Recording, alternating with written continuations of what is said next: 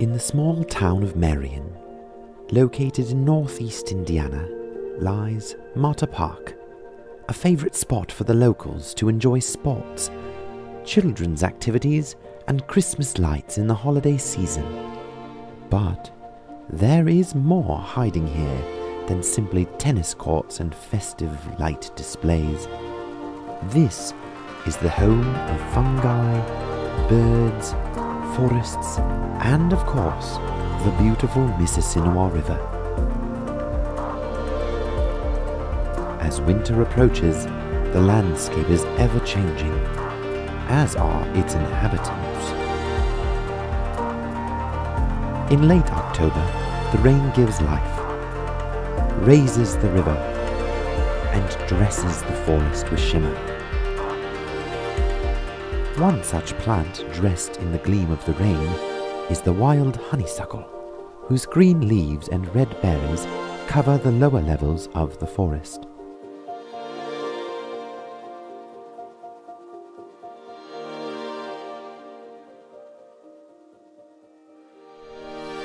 As winter advances, Marta Park is graced by an early snowfall.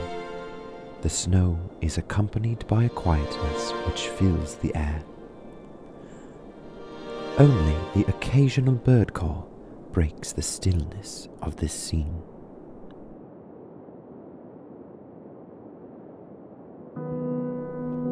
But winter will not have its way with the park quite yet.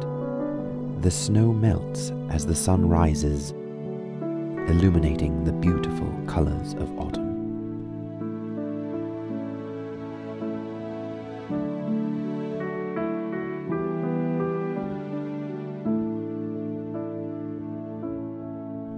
As the trees are left bare by the falling of the leaves, the river plays host to many a traveller.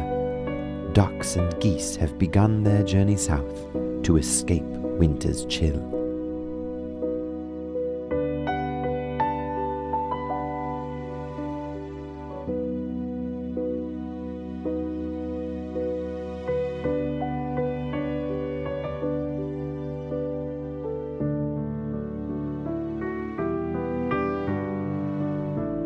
At last, the cool grasp of winter is descending upon the park. The last of the leaves have felt the call to release their grip from the tree.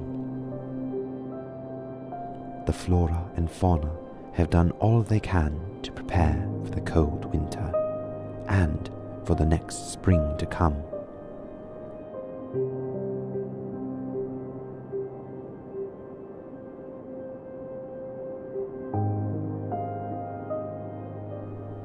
We have seen many beautiful plants, birds, and other creatures. But now, the time comes for the forest to begin its long winter sleep.